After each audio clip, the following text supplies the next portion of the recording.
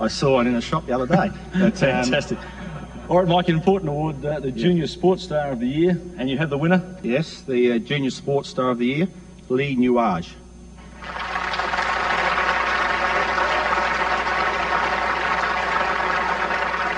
And Leigh is actually in Melbourne. He's in our Channel 7 studio in Melbourne. He's over there playing in the Claxton Shield. Leigh, congratulations, the Junior Sports Star of the Year award. How do you feel about that? Excellent. I actually was told I was a nominee tonight, not the winner, so that's news to me right now. So you came along as a nominee and you picked it up. Congratulations. I did, yeah. Now the Claxton Shield, just whereabouts are you up to in that competition in Victoria? The series finished today and finals start tomorrow, so our game got rained out today, so I can't tell you what place we finished, but we'll be in the finals starting tomorrow. All right, you're 18 years old. Your ambition is to play in the Major League in America. A number of Australians are doing that now. That's true.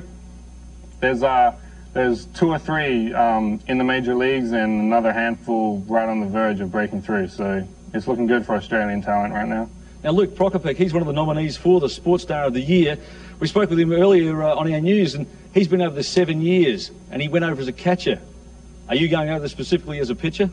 Yeah, I went specifically as a pitcher, and I couldn't see myself changing like he did, but he had a good arm, and that's what worked out for him, and he's done everything he's had to in 7 years. That's how long it took, and now he's there. So that's me 7 years down the track, hopefully. Fantastic. All right. Now, one of the things you have done is a lot of international competition. You played against Cuba, the best amateur baseball team in the world. You struck out their 2 best players. Well, so they say.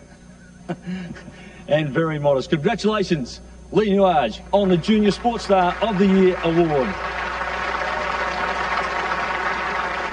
And thank you to Mike Turner, doing a great job with the Jacobs Creek Tour Down Under. As I